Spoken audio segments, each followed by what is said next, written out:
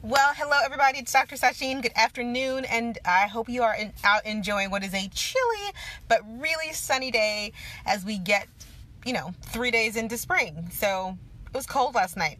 I don't really like the cold, but it's getting warmer, the sun is shining brighter, the days are getting longer incrementally, and I have great optimism that, as with all things, the sun will still go up and come down, and we will get warmer and warmer and warmer.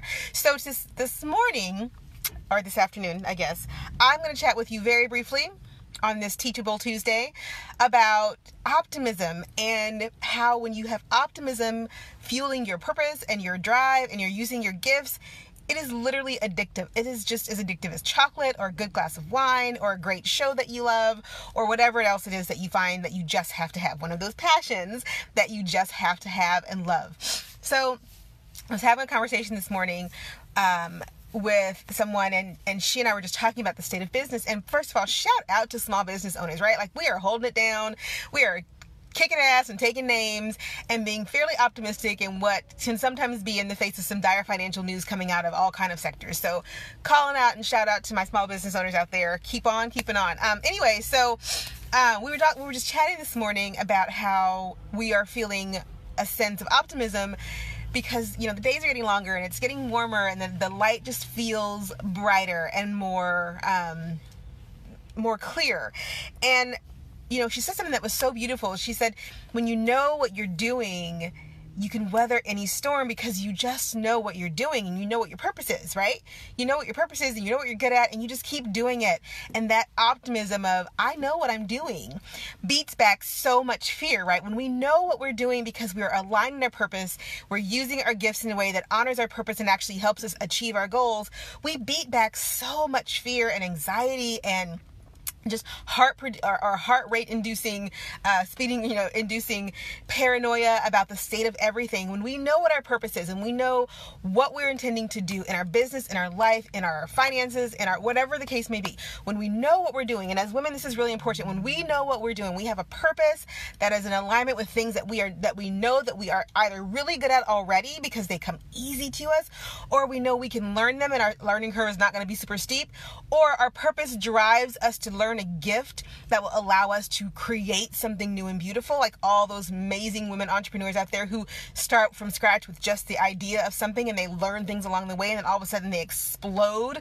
And we have tons of small businesses out there and large businesses out there that are great examples of this. But when you understand and know your purpose, when that download comes into your brain and it says, here's what you are going to achieve, and here are the things that you're going to use because you are freaking good at this, you can feel optimism in the face of just about any circumstance.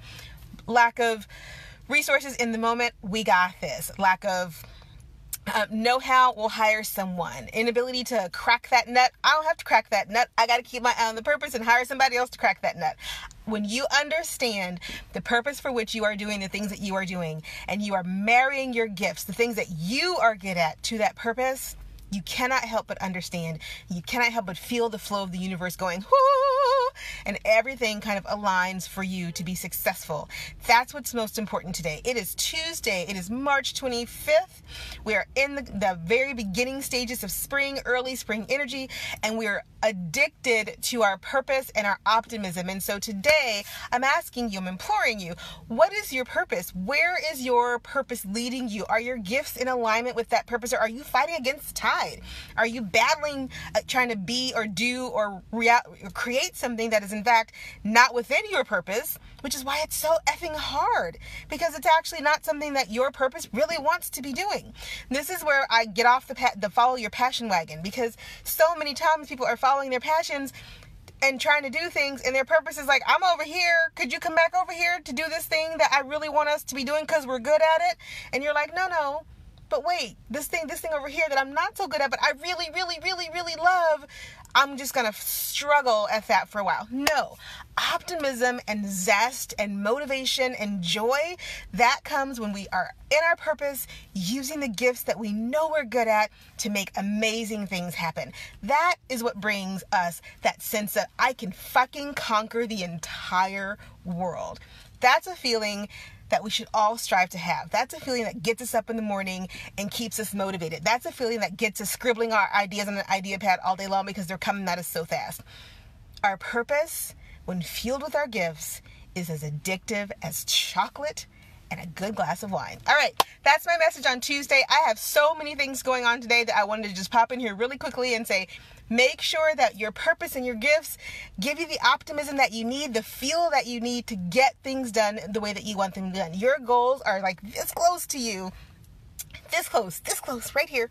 Not this close, but this close to you when you know what your purpose is and you use your gifts to get there. So on this very optimistic day, go out, slay hard, have fun, and most of all, keep smiling because it's Tuesday and we're all still here. All right, have a great afternoon. Take care. Bye.